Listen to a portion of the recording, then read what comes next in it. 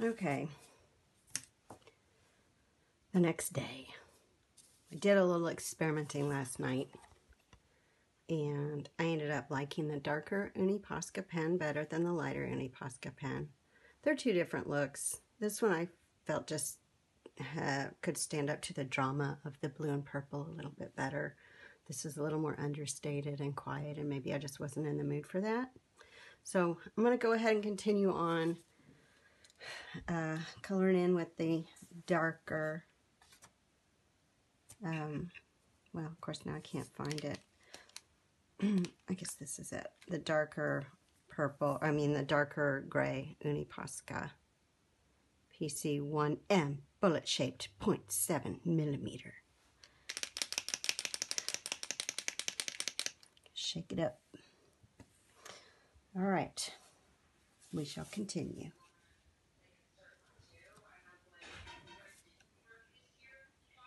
Oh, I gotta go close the door. Hold on.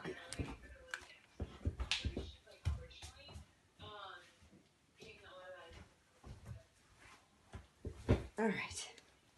Sorry about that.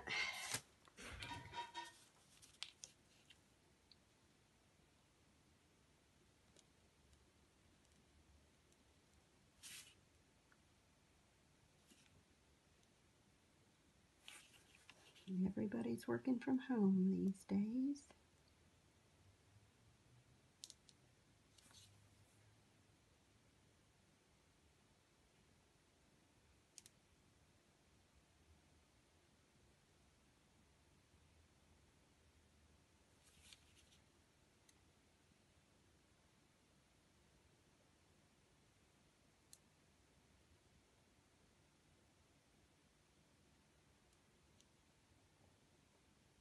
And these where I'm trying to color over what I've already done. I have to be pretty careful and go back over what I've already done probably a couple times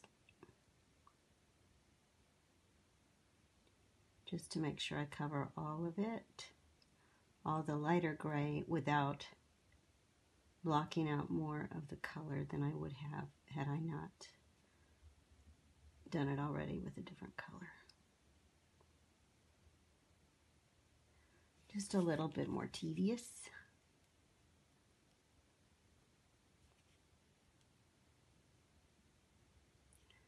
But I guess with a lot of my art, you can tell I don't really mind tedious necessarily.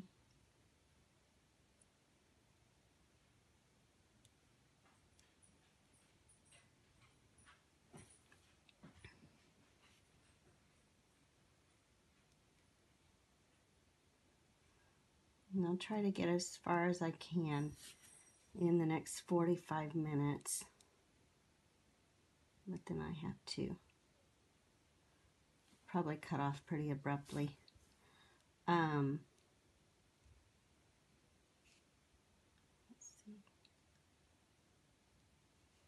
see. These videos are actually kind of a good idea for me to figure out how long things actually take. I generally just forget to check the clock. Or if I do check the clock at the beginning, I don't check it at the end. So when people ask me how long things take, I have no answer.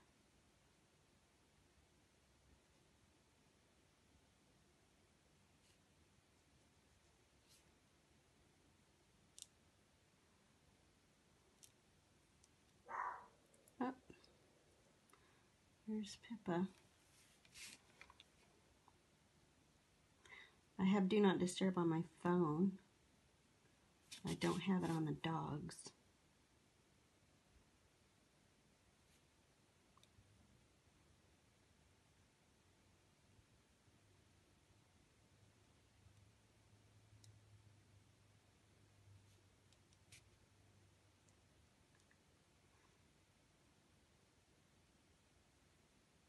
Usually when I'm working, I'm listening to, usually I'll do a book on tape. Sometimes I'll watch TV, but then I usually miss important bits and have to rewind and go back. So, books on tape from the Austin Public Library, which they're not called that anymore, I guess. Audiobooks and podcasts sometimes. But silence is also nice.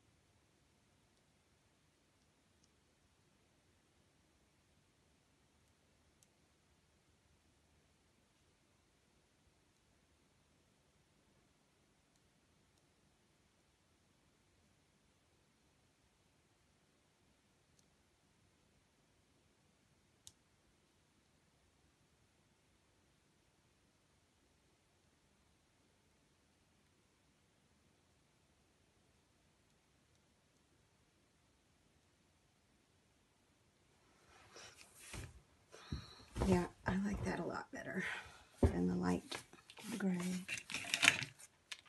What is all this stuff?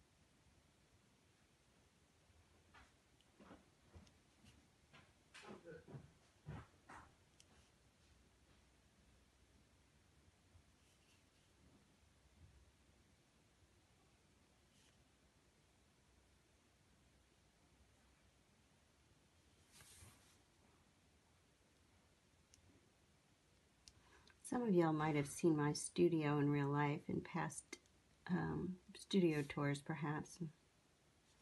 You'll know. But for those who don't, I'll tell you, my studio is in what's essentially a butler's pantry. It's between the kitchen and the dining room. So it's essentially right in the middle of my house and in the middle of everything that is going on here. So it's not a quiet retreat, unfortunately. So if I am doing these videos and demos, there's generally some sort of commotion in the middle that I have to respond to. So if that happens, I try to edit it out if I can. But there's always dogs barking or a kid asking a question or my husband on a business call.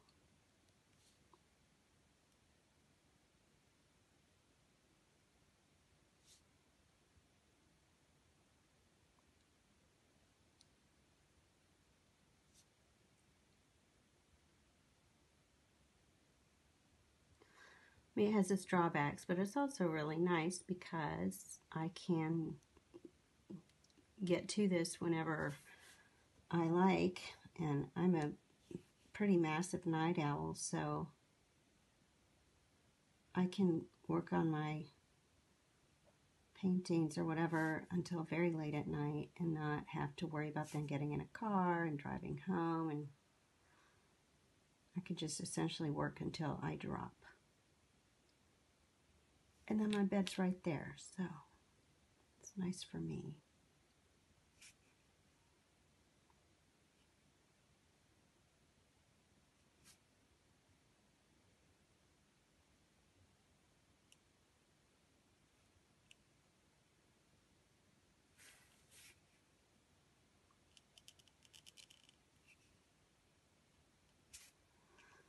And the pandemic has made my night owl tendencies insane. It's crazy how late I stay up these days.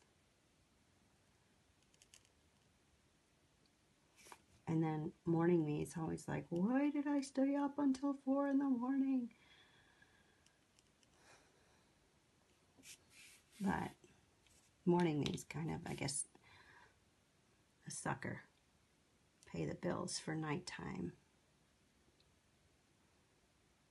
me.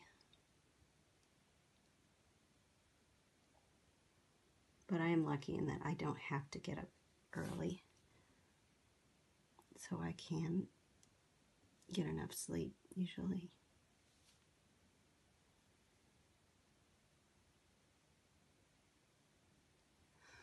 So this is, I'm not even sure you can see that.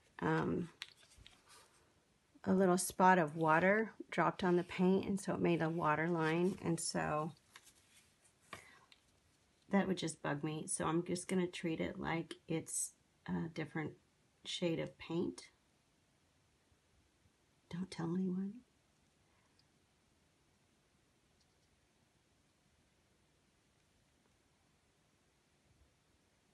All right.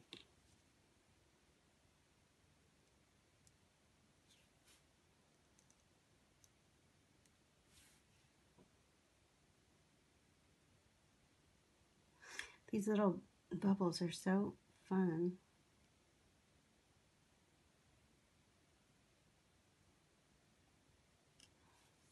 They make me think of like frogs.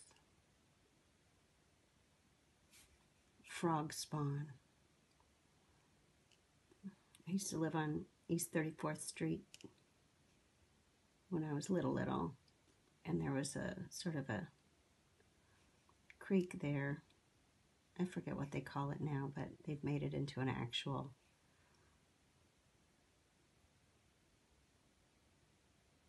tiny little pocket park.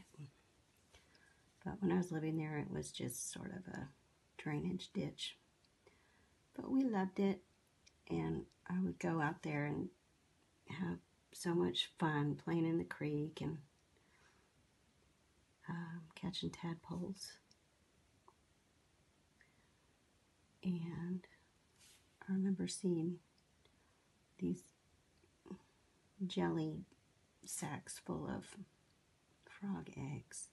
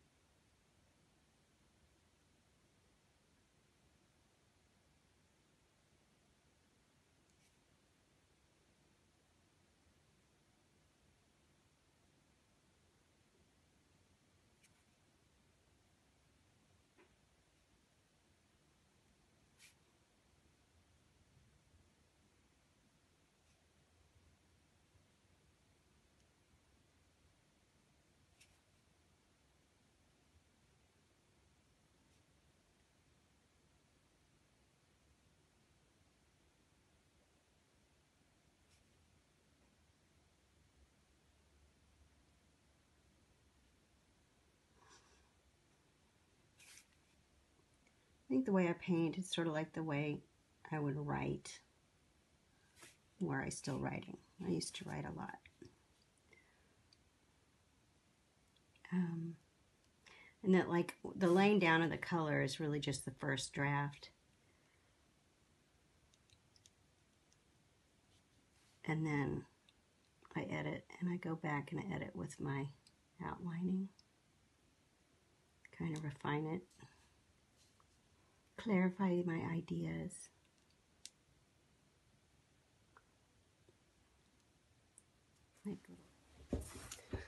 Well, I ran out of memory on my little, I'm using my iPod, which is basically my old iPhone, to record this.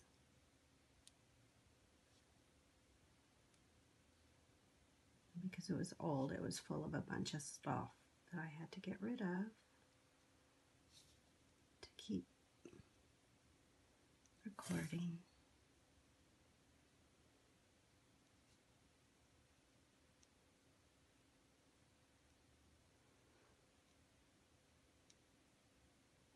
So I have another couple demos this weekend. Not sure what I'm going to do. Kind of amazed by these artists who are able to think ahead enough to like have sent videos in to be like featured on the website. Time just does not work that way for me. It's either now or not now. And now is essentially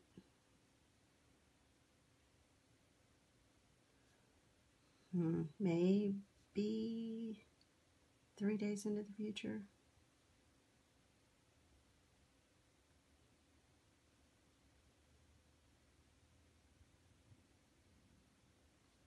Unless I really concentrate, and then sometimes I can think a little further ahead.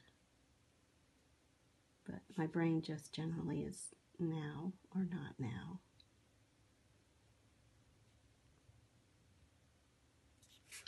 And then sometimes I make mistakes because something will be filed as a future event in my mind, and it will just stay there even when it's actually happening.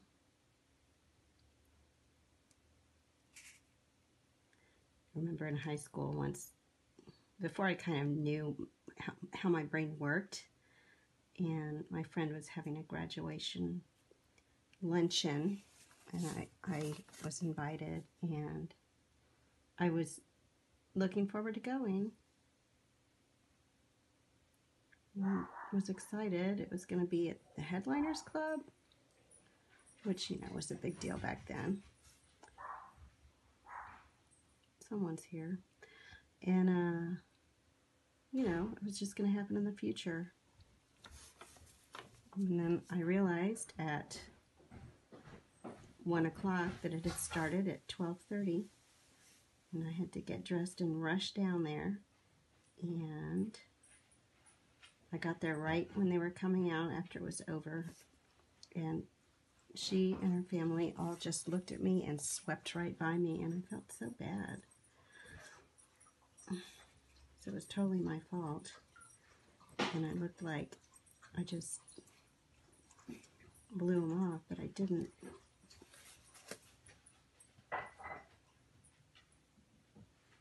Hey, Chris. Hey. Just talking to myself. Oh, I thought you were on it. Well, I am. But it's not live, I'm just recording. So it is like me just talking to myself.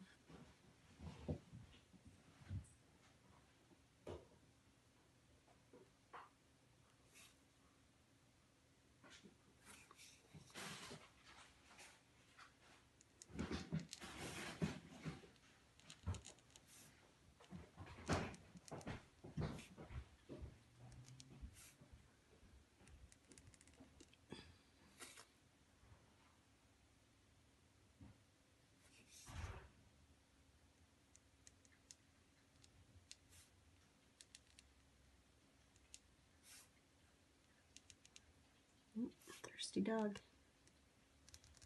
I think she drinks water once a day and then just all at once.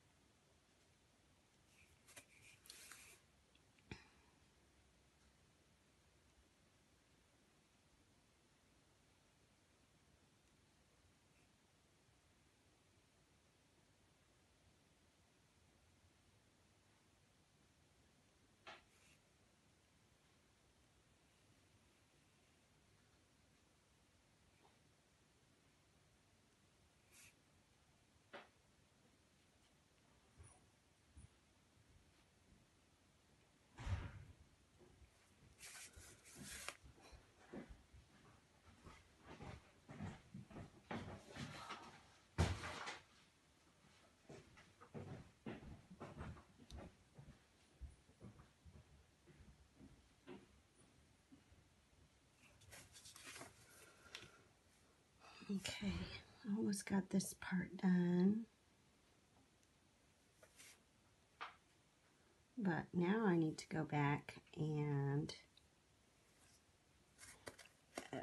fix the outlines, because as much care as I take trying to not get lines too thick when I'm going back over, when I was going back over the other color, I just end up getting thicker than it would be. And so these are much thinner, these are thicker, and I have to decide if I like that or if I want to go back and thicken up these other lines.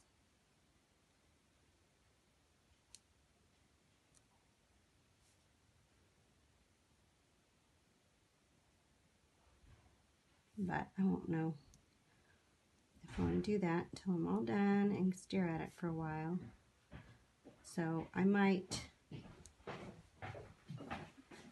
once I'm done with this, stop and then come back to it this evening. Sometimes I need to let something percolate for a while before I make a decision. Plus, I need to help unload all the groceries that Chris is bringing in.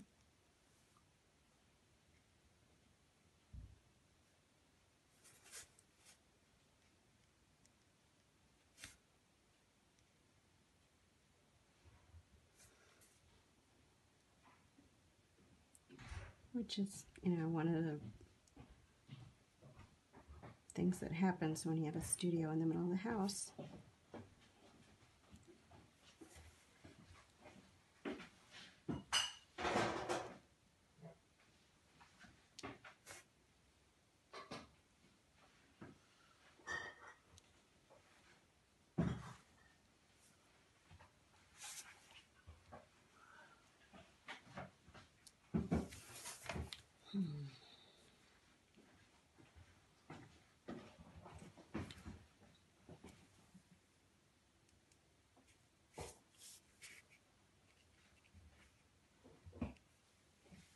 And fill in all these little white gaps that I like the name that they call it, gilders, when they're putting gold leaf on things. Sometimes miss spots and have to go back and fill them in with more adhesive and gold leaf, and they call those missed spots holidays. I like that name.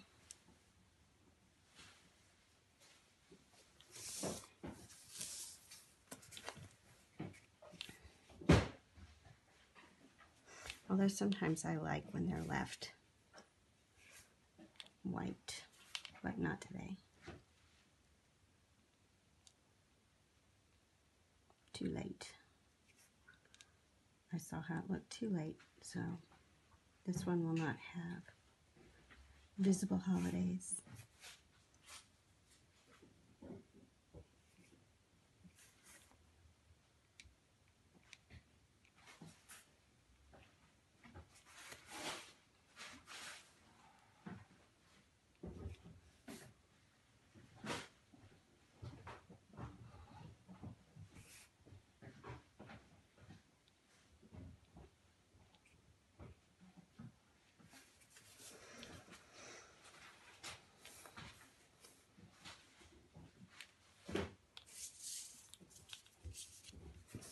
Okay, now one more thing. To complete it, I just kind of want to go and smooth out all these edges.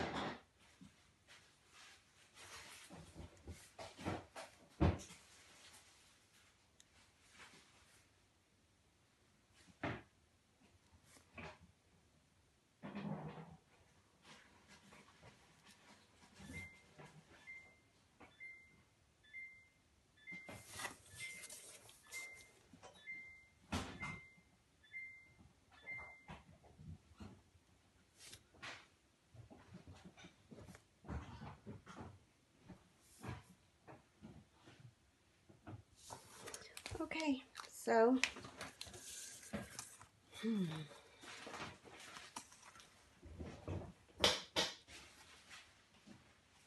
we'll come back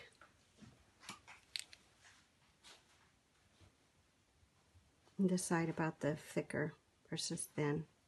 Actually, I kind of like it now. It brings some dimension into it. This looks closer. That looks farther away. Anyway, I'll decide. Check back in with you later.